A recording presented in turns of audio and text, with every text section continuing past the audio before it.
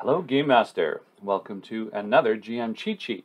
This one is focused on Mountaintops, and it's a companion to the GM cheat sheet number 6, which focused on mountain valleys.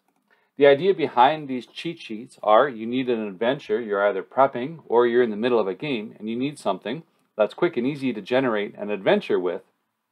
And so I use the 5-room dungeon format, and this cheat sheet generates results and helps you build each of the encounters in the 5-room dungeon.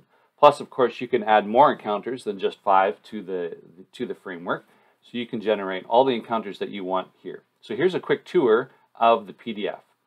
So the first thing that we want to do is understand what is the foe. Who are the foes? What prevents the PCs from simply getting to the mountaintop and looting it or completing their objective? We need a little bit of adventure and opposition and conflict, and so we start with some feature creatures and some foe ideas. Then we get into names, and we can name a few different naming patterns for our mountaintops. And then we look at what kind of locations our foes and mountaintops might have, and we can generate those or just pick from the tables. And then finally we wrap up with the third feature, which is feature treasures.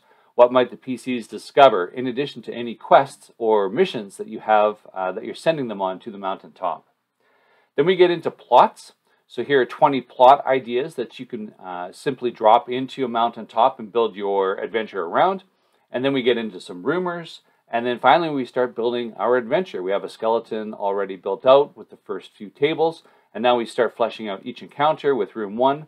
And then that's our entrance and guardian. And then some ideas for role-playing or puzzles, or both if you want to do a double whammy.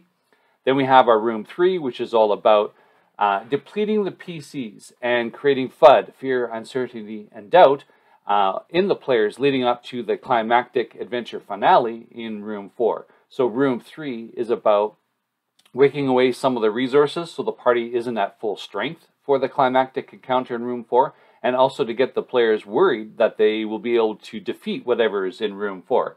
Otherwise, if they feel it's a cakewalk going into room 4, we don't get nearly as much drama and anticipation and emotional gameplay.